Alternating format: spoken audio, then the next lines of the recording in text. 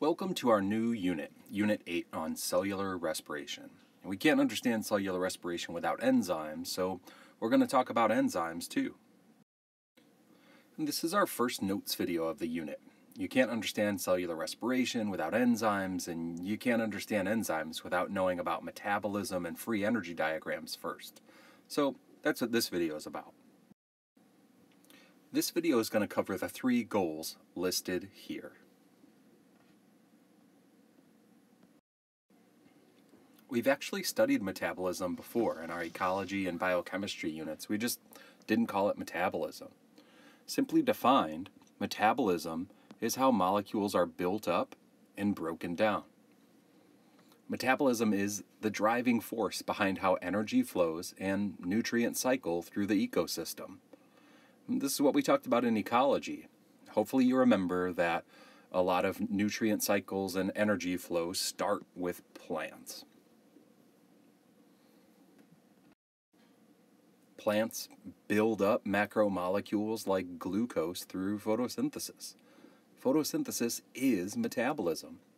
Plants also take in other molecules through their roots and leaves and do other metabolic building reactions. This is what we called assimilation before. Consumers like this giraffe and this lion over here are heterotrophs, and they eat other organisms to get their energy and nutrients. Metabolism plays a role here when compounds that are eaten are broken down by metabolic processes to release energy and release the nutrients, and then the nutrients that are released by these metabolic reactions can be built up by other metabolic reactions into new molecules. Metabolism isn't some magical thing. Metabolism is just chemistry, biochemistry.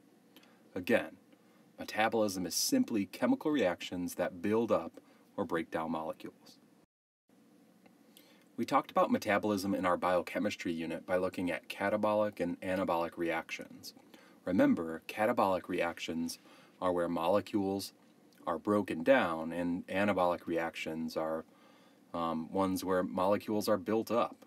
And the examples on this slide: a disaccharide is being broken down in a catabolic reaction, or a disaccharide is being built in an anabolic reaction. For a little bit of refresher, catabolic reactions are reactions that break chemical bonds. In our biochemistry unit, we called this process hydrolysis, where molecules of water are used to split polymers into monomers. In this example, the glycosidic bond of sucrose is being broken down in a hydrolysis reaction to give 2 monosaccharides, glucose and fructose. The new information that we're going to be focusing on in this unit is what happens with energy. Catabolic reactions release energy when chemical bonds are broken. Energy that was stored in the bonds is released, and that released energy can be used to do cellular work. The name for a reaction that releases energy is an exergonic reaction. For a quick refresher on anabolic reactions are where polymers are built. Polymers are built when chemical bonds are made between monomers. In the biochemistry unit, we called these type of reactions dehydration synthesis reactions. In the example shown here, 2 monosaccharides, glucose and fructose, are being linked together by dehydration synthesis to make a disaccharide, sucrose, by forming a glycosidic bond shown here. In terms of energy, anabolic building reactions have a different name. Anabolic reactions require an input of energy to build bonds. The name for a reaction that requires energy input is an endergonic reaction. So at this point, I hope you can kind of appreciate the different terms we can use to describe these reactions. All of these reactions are part of metabolism. When focusing on building up and breaking down, we can use the terms catabolic and anabolic. But if the focus is the role of water in this process, that's where we would use hydrolysis and dehydration synthesis, focusing on the water. But now that we're focusing on energy, we need new terms. We're going to use exergonic and endergonic. With our focus on energy, we're going to use free energy diagrams to follow changes in energy throughout reactions. While the name free energy diagram might be a little bit intimidating, a free energy diagram is simply a graph where reaction progress is plotted on the x-axis and free energy is plotted on the y-axis. I know that G is a weird letter to use to represent energy, but in this case it's from a scientist with the last name Gibbs that was important for understanding how all of this stuff works, so that's why we have G for Gibbs, but I like to think about it as energy. Another essential part to understanding a free energy diagram is to connect back to chemistry basics. Remember, the chemical compounds that start off a chemical reaction are called reactants. So they're going to be at the start in time of this diagram right over here on the left. And then products are the chemical compounds that are left at the end of a reaction. So the part of this graph that represents where the products are over here on the right. So with reaction progress or time on the x-axis, the reaction starts with reactants and ends with products. Now, let's fold in our new information about reaction types, endergonic and exergonic, so we can complete the story. These are free energy diagrams, and one is for an endergonic reaction and one is for an exergonic reaction. And I know your first instinct for seeing this for the first time is to kind of freak out. So I know it's going to be difficult at first, but take a deep breath and figure out what you need to look for, and this process isn't going to be bad at all. So first, before we dig too deep, let's just start and kind of find our level ground here. Let's check out the basics of the graph.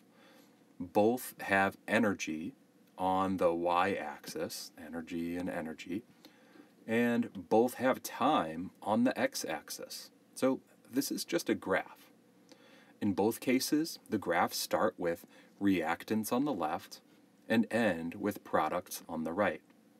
The thing that looks a little bit intimidating is this curve here. But let's take a look at what the graphs are telling us about energy of reactants and products, and I think you'll see that this isn't too bad. Simply by reading the energy levels at the beginning and the end of the reactions, you can see that the graph on the left shows that the products have more energy than the reactants. On the right, you can see that the reactants have more energy than the products. On the left, for the products to increase in energy, there must be an energy input. By definition, then, this is an endergonic reaction. The energy put into the reaction is used to build bonds, which makes the products have higher energy, and this is an anabolic building reaction. On the right, for the products to have lower energy, this means that the extra energy was released. In other words, this is an exergonic reaction. The released energy came from breaking chemical bonds. So this is also a catabolic reaction. Now, let's put all of this together. All right, in endergonic reactions, there's an overall energy input. The energy that's put in is put in the reactants so that the products have a higher free energy. For example, photosynthesis, using energy to stick together carbon dioxide molecules and water to make high-energy sugar. Exergonic reactions have an energy release. Energy is released when bonds are broken in a reactant so that the products have a lower free energy than the reactants. Now, when we look at this difference between free energy and reactants and products, that has a name, and the name of that change is delta G, change in free energy. Let's take a closer look at delta G.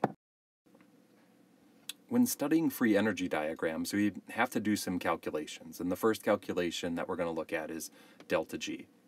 Remember in math that delta means change, and now we know that G is energy, so delta G just means change in energy from reactants to products. And just like calculating the change in anything else, the math operation is the final minus the initial. In chemistry, the final stuff is the products and the initial stuff is the reactants. So figuring out delta G is just the energy of the products minus the energy of the reactants.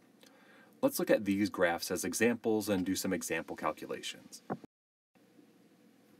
In the graph on the left, the energy level of the products is 15 and the energy level of the reactants is 5. So we can plug in these numbers here and this is what we get. Delta G is the energy of the products, 15, minus the energy of the reactants, 5. Therefore, our answer is positive 10.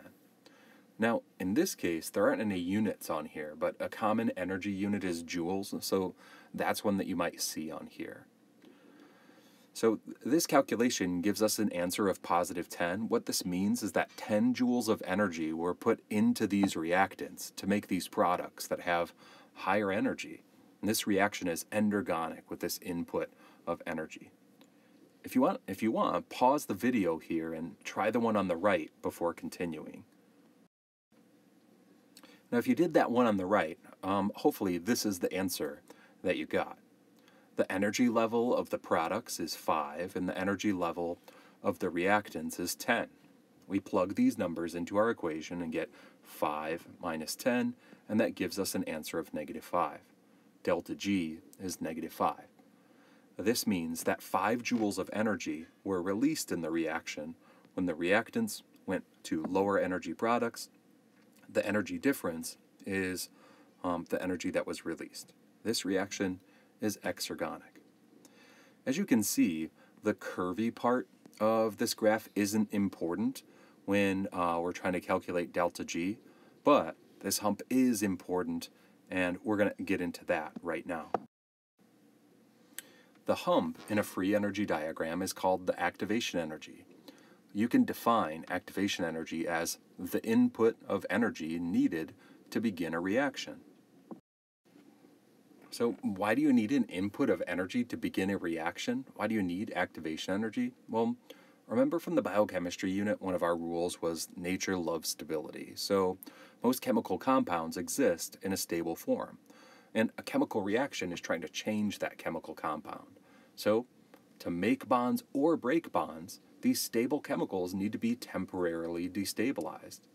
Activation energy is the energy that's used to temporarily destabilize these chemicals in their transition to a new state.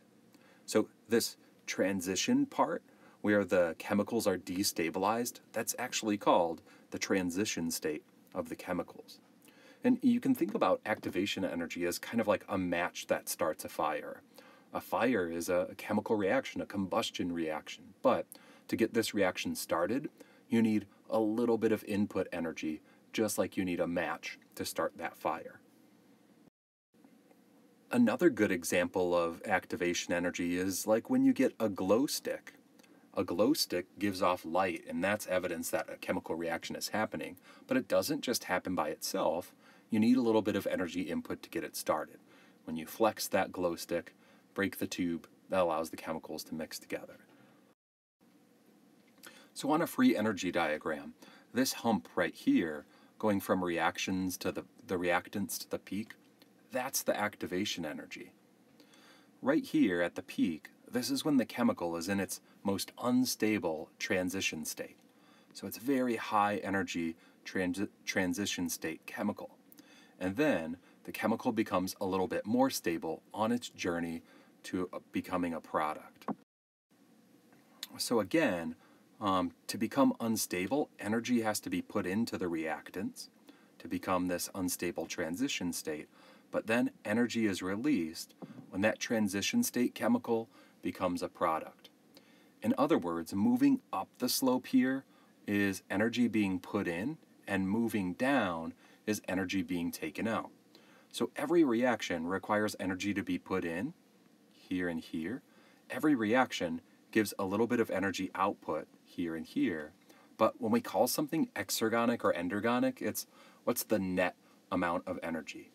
In the case of an endergonic reaction, more energy is put in than given out. In the case of an exergonic reaction, less energy is put in than given out. You can calculate activation energy by looking at a free energy diagram. To calculate activation energy, the formula is to find the maximum energy of the transition state, or this peak right here, and then subtract the energy level of the reactants. Let's look at these graphs again as an example. In the graph on the left, the peak energy value is 20, so we plug that in right here. The energy value of the reactants is 5, so we put that in here. If we crunch that through our formula, we get an answer of 15. The activation energy of the reaction on the left is 15 joules. If you want, pause the video here and try the one on the right before continuing on. In the graph on the right, the peak energy level is 20, and the energy level of the reactants is 10. So 20 minus 10 gives us an activation energy of 10.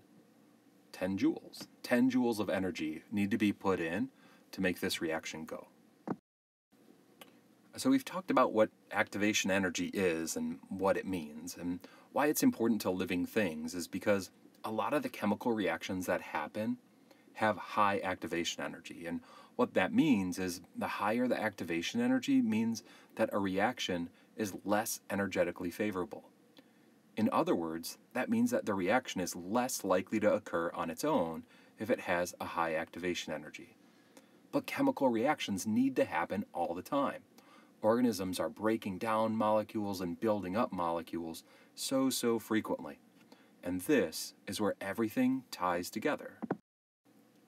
In order for reactions to happen at the speed that living organisms need them to happen, the activation energy needs to be reduced. And this is where enzymes come into play. How enzymes work is they reduce the amount of activation energy required to get a reaction going. With reduced activation energy, that means that the reaction is more likely to happen. Here's an example of a reaction that's not catalyzed. You can see that this reaction has a high activation energy, meaning that reaction is energetically unfavorable and not as likely to happen. But when an enzyme is put into the mix, the activation energy decreases significantly. And now, with only this short hump to overcome, the reaction on the right is the same reaction, but more likely to happen. To recap, we hit some high points here. Reactions can be described in different ways. Some of those ways we knew before, and the new one in this video is how to describe reactions in terms of their energy. Energy is needed to build bonds, and energy is released when breaking bonds in metabolic reactions. We learned about free energy diagrams and how they're just graphs showing us how energy changes throughout a chemical reaction. We learned that all reactions require an initial input of energy to get started, and this is called activation energy. Activation energy can prevent a reaction from going. So, enzymes make those reactions go faster by reducing activation energy. Bring your questions to class, and we're going to have lots of opportunities to practice this, so don't be shy.